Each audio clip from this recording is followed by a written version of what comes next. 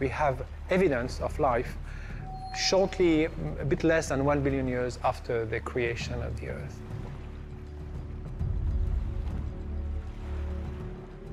And that is fascinating when you think about that. So you realize that, well, maybe life is not different from the chemistry, from the atoms. It's part of the fabric of the universe. We are making a big story about that, but why? Maybe not. It's part of that. There was a possibility of this universe. So why would we make this possibility only happening here? I think there's no reason for that.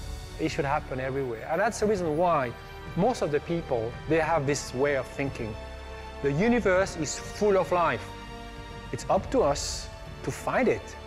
It's a bit like saying the universe is full of planets.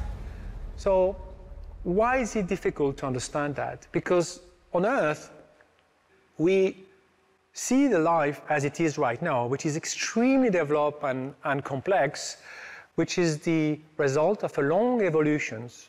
But if you think about the timing of life, these evolutions, these explosions called the Cambrian explosions only happened in the last 500 million years. For about 3 billion years, it was a very, very steady life and nothing very much happened. Of course, it happens gradually, but it was not these explosions of the visible life we have right now. And if you think about us, it's even worse. We are very, very last. We only came in the last million years, and the solar system has 4.5 billion years here.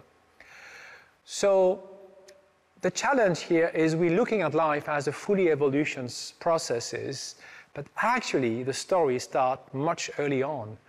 And the story starts with the bacteria that are our ancestors.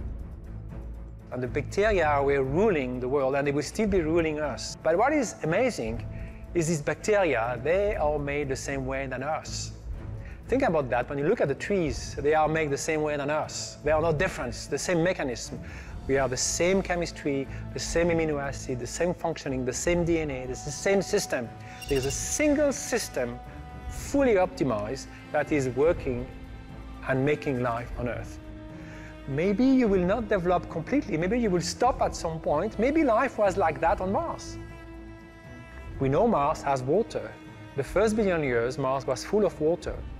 Maybe there were life on Mars at that moment in a similar way that we had life on Earth. Maybe there were life on Venus as well at that moment if they had enough water. We know Venus has left. There's no water on Venus right now. It's gone because of these extreme greenhouse effect that get rid of the water. So you see, I'm giving you all this clue to give you a feeling that there is not something magical with life. It just happened to have the right opportunity to develop and to reach us. And we are, in a sense, a complete anomaly into the business because the brain capability are extraordinary. And we could do things that nobody else is doing alive on this planet. We can see the future, we can project tools, we can create mathematics, because we have 100 billion neurons, and that makes us so exceptional, also so dangerous, so threatening. Maybe this is the reason why we may not going to survive longer, in terms of species, because it's too complicated, we're too powerful. But still, the idea that you have life here, I think, may not be something extraordinary. It may be just a result of many possibilities, but maybe most of the places you start life and you stop it before. How can we make progress on that? Well, we have to understand the beginning of life. That's the key.